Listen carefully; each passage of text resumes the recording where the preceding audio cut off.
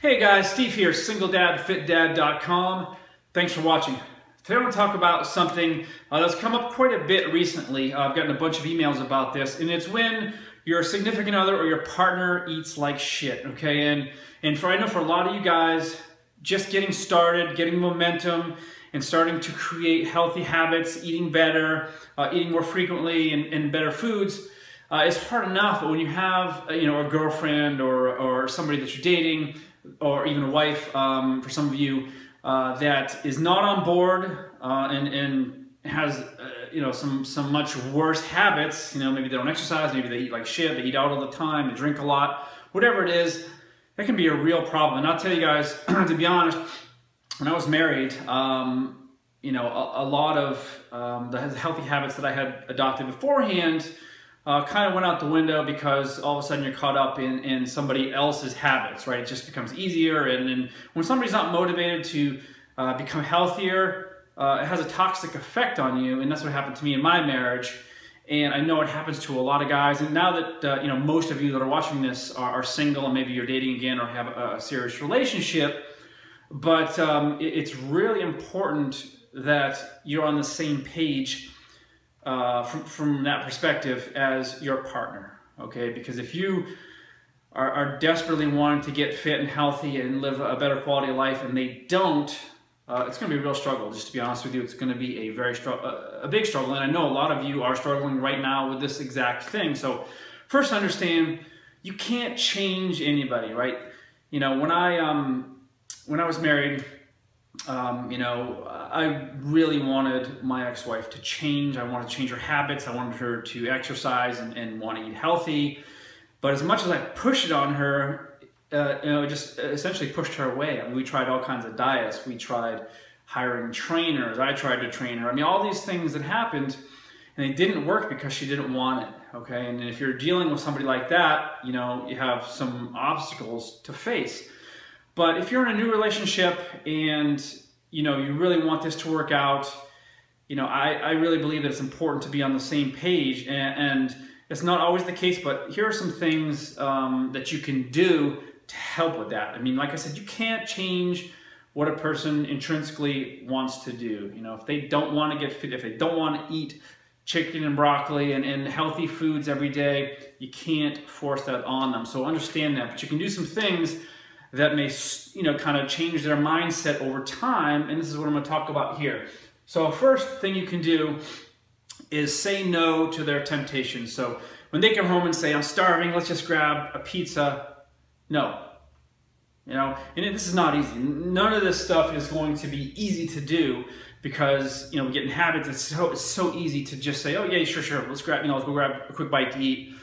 So when those things happen, you have to stand firm and say, no, I'm not going to do that. Whether they choose to or not, you can't help that. If they want to go out and have dessert and whatever, you just have to stand your ground and say no. Okay. Ask for their input. So instead of saying, hey, I need you to do this with me, I need you to be healthy, I need you to help me with this, ask for their input. Hey, I'm thinking about, doing this paleo diet. What do you think about it? What do you know about it? Get their feedback, their input. Maybe they'll do some research, maybe they'll read a book, maybe they'll watch a video on it, give you their input, and maybe it plants a seed in their head, and they say, hey, you know what, maybe this may work for me too, maybe I'll give it a try. Okay, so instead of approaching it from an angle of saying you need to change, it's, hey, what do you think about this? Throw down a challenge. This works really well for me. My current girlfriend and I, we're fit, we're healthy, but, we certainly have our weaknesses. We do love to eat out.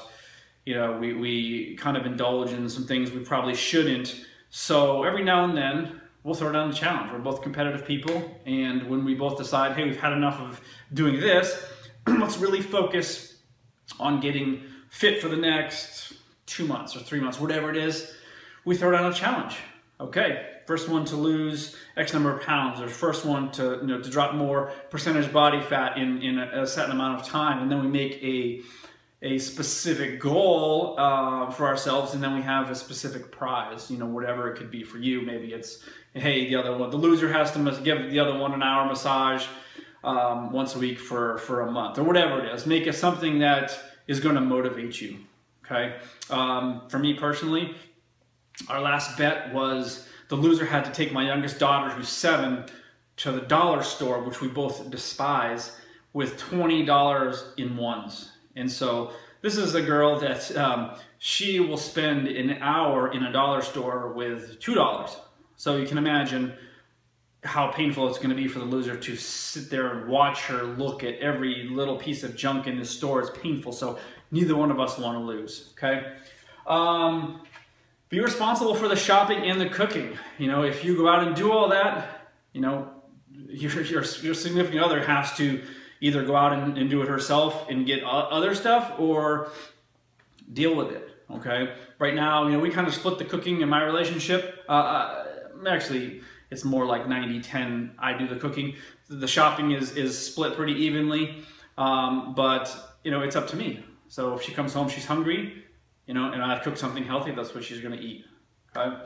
And then the last thing, you know, make it interesting, make it fun, try new stuff together, okay? Like I said, you're not going to convince her to eat super healthy just because you want to. It's not going to work like that. Try it together. Go to a new restaurant. Try sushi together. Try something healthy together. And, you know, maybe you both hate it. Maybe you both love it. Maybe it starts a new habit for both of you.